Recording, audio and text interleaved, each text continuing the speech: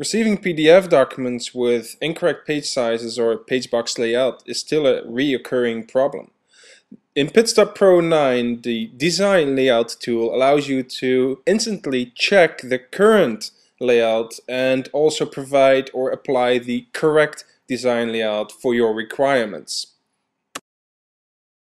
Just like any other configuration panel, the Design Layout panel can be accessed through the toolbar icon.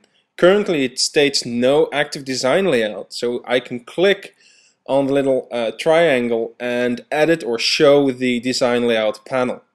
This allows me to, for instance, set a correct page box on the marks. We have a file here which has no page boxes and incorrect marks, so I can activate the design layout and instantly you see specific zones where no elements should be and the dotted lines for the correct page box layout.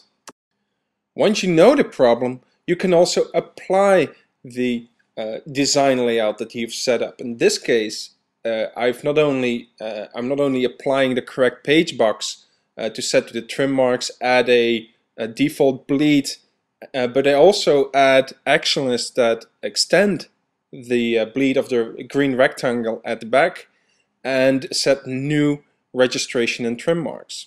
If I take a look in the lower left corner, I also find that there is still a problem with, or might be a problem with, some text elements which are in a danger safety zone.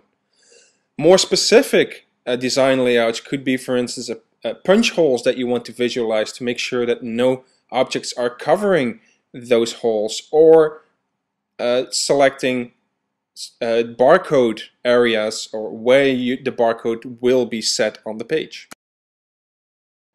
More information about PitStop Pro 9 and other feature movies can be found at enfocus.com.